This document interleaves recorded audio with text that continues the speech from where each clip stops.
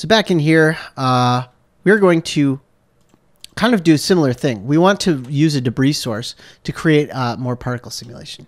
So I'm going to actually copy this debris source by option dragging it off to the side here and bring it down below. So we're using basically the same method of sourcing that we did before. I'm going to hop out here and just turn off the volumes on the object level, go back down here. So we're using basically the same method as before. I just want to give my particle, I just want to add a few more particles. So I'm going to actually reintroduce the edge debris. I'm going to put down 100,000 for the edge debris just so we get more particles. And then I'm going to also increase their lifespan to 0.3 so that they emit for a little bit longer than they originally did. Let's double check. We still got our velocity attributes. That's cool. But to now what we can do is we can actually use this as a source for a pop sim. And pops runs inside of the SOPNet inline like we've been doing. They've had this node for quite a while, and it sort of just fits in with what we're doing. So I'm just going to hit tab and type popnet. And we're going to put this debris source in the first input and highlight it. Let's go back to frame 0. And I'm just going to control click the brain to reset it, and we'll click play. You can see that nothing happens. And unlike the other nodes, we don't really have any pop controls exposed to us up on this SOP right here. So we do need to dive inside and work in the classic sense of the DOP network. So here on our pop object, or on our pop source, you can see that its emission type is by default set to scatter onto surfaces. We actually want to just emit from points. We're feeding in points. We're not scattering. We're not feeding in surfaces for it to scatter on. We have more or less supplied our own scatter with the debris source. So I'm going to click play on that. You can see now we are emitting particles into our popnet. I'm going to turn off the vector trails, and I'm going to actually reduce the size of the points to make this a little bit easier to see. Something like 1 should work out good. You can see that it is emitting particles from that debris, and more or less everything's traveling very linearly because it's just inheriting that velocity and projecting it as such. So let's modify that velocity incoming here and allow it to take on sort of a different type of motion, just adding a little bit more noise to it as it's being fed into our pop network. So I'm going to throw down an attribute noise. And I'm going to turn our visualization for our velocity trails back on again by hitting that one right there. And instead of by default adjusting the color, we're going to adjust the velocity. You can see there that it has slightly tweaked our velocity vectors. And what I want to do is I actually want to center the noise, and I want to increase the noise's amplitude. And you can see it really starting to adjust those vectors. And then I think what I might do is decrease the element size so that it gets much more chaotic. It's just a very much more higher frequency noise. And I think a value that will work good is 0.05. That's what I ended up using in my example. So now if I were to run this one into the popnet, I'm just going to turn those vectors off again so I can see my particles a little bit better and run this.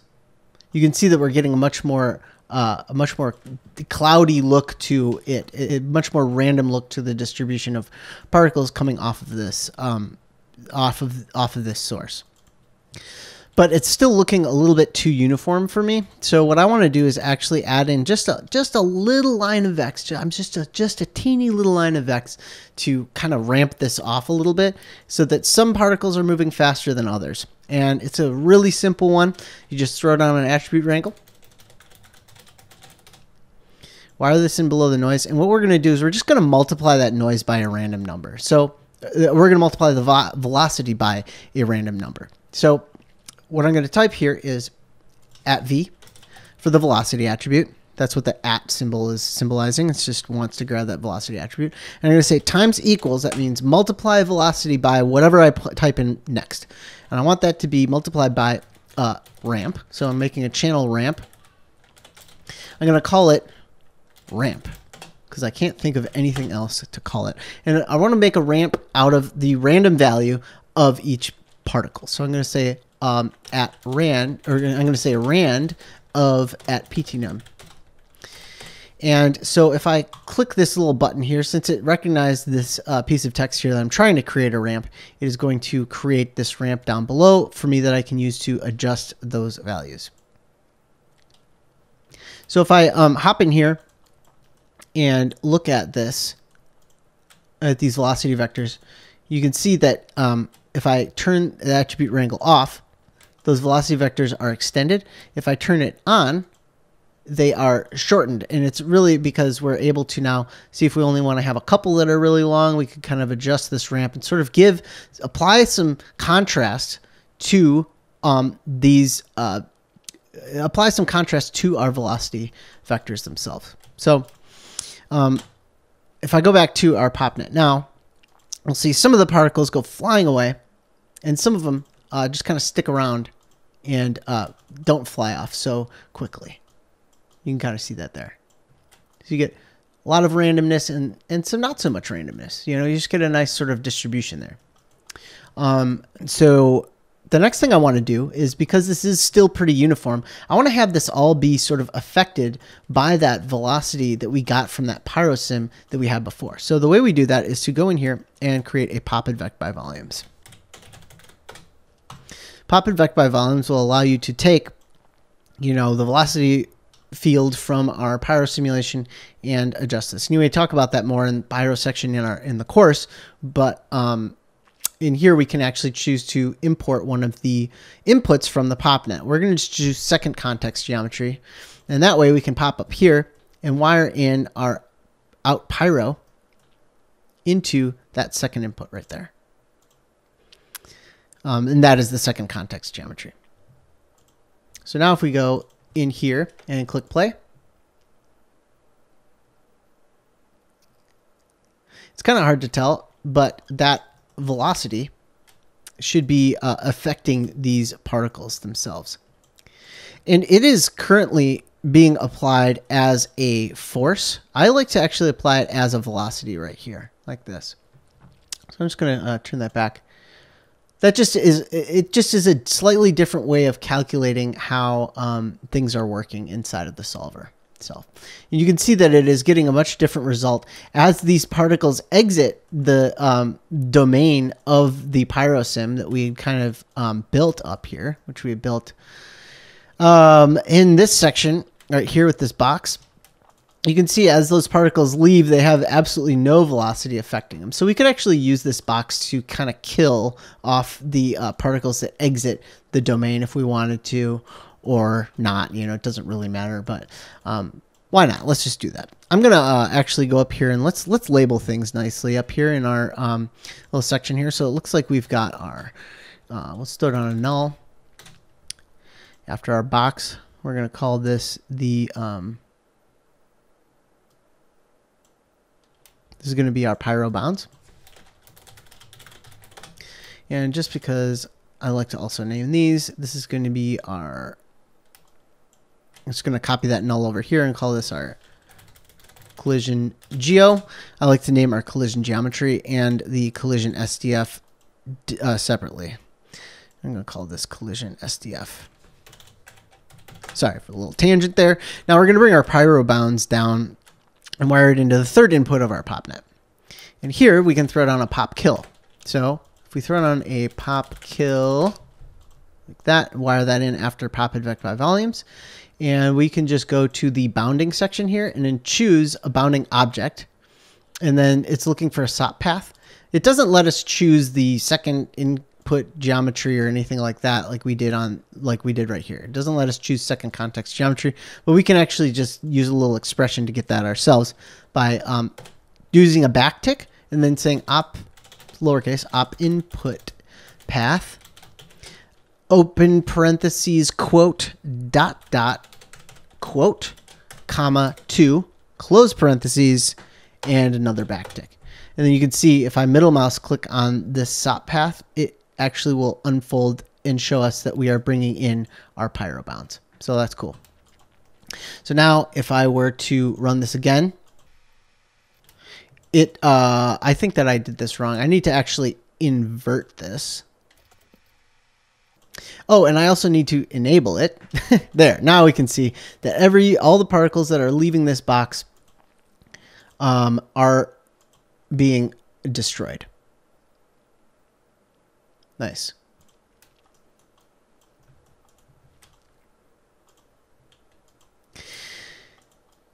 And because this object is actually set to import everything, if we did have something like a ground collider in here, it would actually import that as well. Just to show, I'm going to throw down an example a ground plane and just merge this in.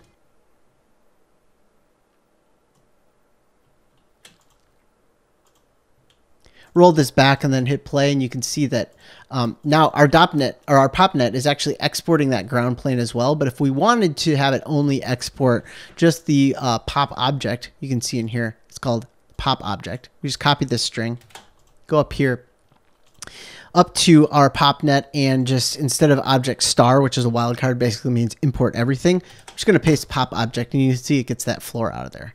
Not really necessary to do since we're not even using the ground plane. But we can have the ground plane in there so that it has a little bit of collision and should make things a little bit interesting. And now in this situation, I didn't really add any gravity or anything because I felt that we were moving in slow motion. So everything being kind of weightless and just being affected by that velocity of that pyro field would be enough. So I think that we're pretty good to go with this one. I'm just going to cache it out as well. So let's throw it on a file cache. And I'm going to call this, let's see, actually, let's go up here and grab our string that we like to use. And we'll come down here and paste that into the geometry file right there. And then I'm going to call this the pop sim. And I'm going to just cache that out real quick. It should go pretty fast. Save to disk. All right, and that has finished caching. If I scrub the timeline, we've got that in there, looking nice. I think the next thing we want to do is just export this back out into the object level like we did with everything else. So another null, purple, wire it in, call it out pops or particles. Nice. Let's put a nice little box around this. Let's do a net box around this one. We'll make it green. Whoops, not all the nodes green. Select the box and make the box green and call this particles. And then we can, let's jump up here and I'll just copy the render volumes down and call this render particles. And then dive inside, and instead of merging in our volume, I'm going to merge in the out particles. Accept. There we go. Now we can team them all up. Maybe under our destruction, I'll enable I'll just set my visibility flag to this merge so I can see the T in the club as well. And now when we're up here, I'll just go back to frame 1, select the, let's see here, select our camera, and do just a little flipbook of this to see what we're left with. And here we are with our destruction simulation that we have done in line, all in one big, tall, SOPNet. You can see it all right there. All in line like that, which is really cool. Really cool new workflow in Houdini 18. And so at this point, this is the point where we were at more or less when we began part 2 of this lesson in the Stop Being Afraid of Houdini course, where we actually take this information out of Houdini and put it back into Cinema 4D. We take the volumes out as VDBs, we take the particles out, and then we also take the RBDs out and import them into Cinema 4D for rendering. So I hope that you found that this was exciting and helpful to understand new workflows to work with these type of new inline in-SOPs dynamics networks. I think that they're really handy. There's been much debate about whether I go back and forth as to whether I like them or not, but I find that the more that I use them, the more handy they are, and the more this vertical type workflow works for me, and I hope it works for you as well. But if not, Houdini is a place where there are options. There's definitely more than one way to do this kind of thing, and I think it's really cool that they are pushing forward with this type of methodology to kind of make things a little bit more easy for different types of brains to organize their projects. So I hope that you found that this was fun, and I will catch you next time. Thanks.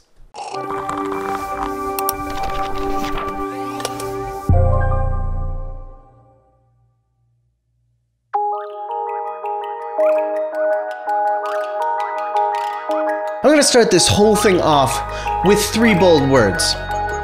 Houdini is easy.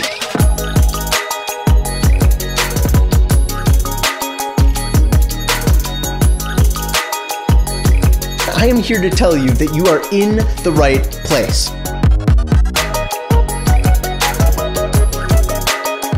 Stay tuned. Do some particle simulations, some fluid simulations, just all the simulations. Let's just run this again. For all of you who are like me, who love computers and graphics and animation, you got this! An introduction to Houdini for motion designers and Cinema 4D artists looking to expand their skills. My apologies for the lame recording. I'm making this up as I go. You really do need to know what this stuff is to do the cool things. Sooner or later, your brain is going to start making connections. You came, you conquered, you saw. And congratulations for making it this far. Why didn't I know this existed? Cheers.